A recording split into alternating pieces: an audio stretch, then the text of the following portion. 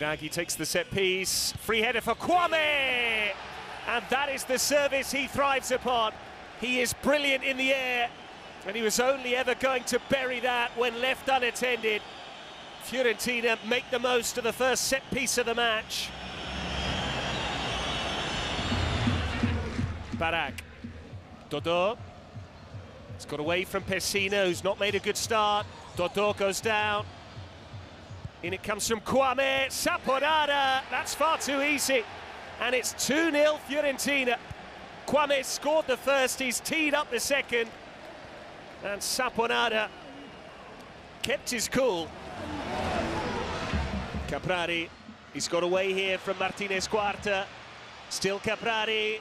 Caprari shot, and it's gone in off Biraghi last. Terracciano turns towards his captain, but there was nothing Biraghi could do to get out of the way.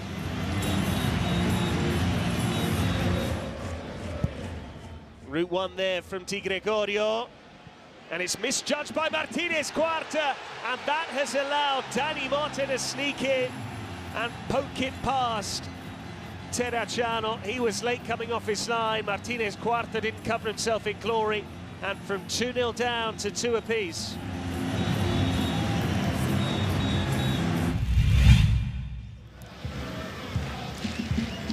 Caldirola. Dani Motta's turned it into the path of Caprari. Colpani racing forward too. Caprari, Colpani, surely for number 3. It's off target. It's a huge opportunity spurned.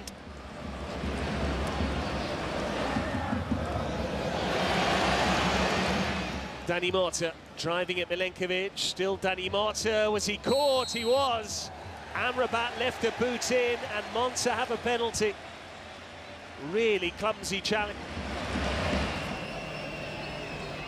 It's Pessina to complete the turnaround. Very coolly slotted, and Monza cannot believe the way this afternoon is panning out. Launched in by Dodo. Artur Cabral's won the flick on. Sotil! Di Gregorio did well.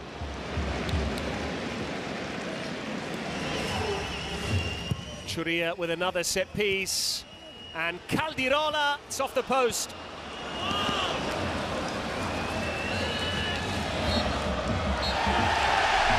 The final whistle goes. An astonishing afternoon of football at Upower Stadium. Monza 3, Fiorentina 2.